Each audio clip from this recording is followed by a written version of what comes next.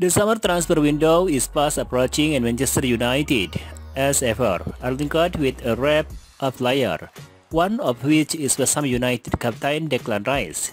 The international has been consistently linked with a move to Old Trafford in recent years and is widely expected to leave the Hammers this summer.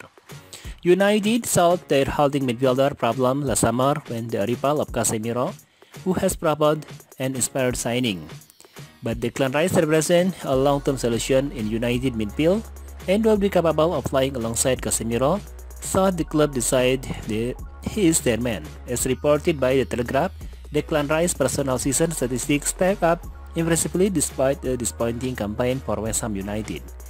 Declan Rice ranked in the top 3 per player in his position for minute played, pace, successful pass, progressive ball carries, tackle, and interception. His passing accuracy, clearance, and duel warm stat also ranked in the top 5.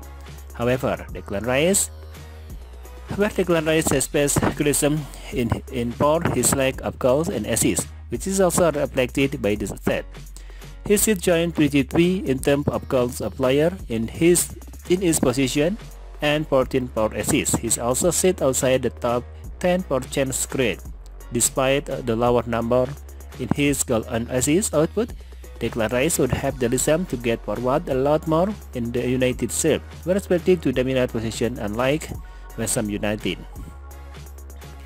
Declan Rice's ability to get around the pitch and win the ball back in the opposition half could provide the perfect foil for United attacking player under Ten Hag.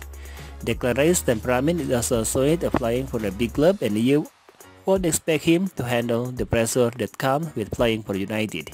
The 24-year-old is experienced at international level and has excelled during his game for England. However, the key to the deal will be West Ham United asking price. The Hammer remarried north of £100 million for the starman last summer, which was the main reason why he is still at the London Stadium.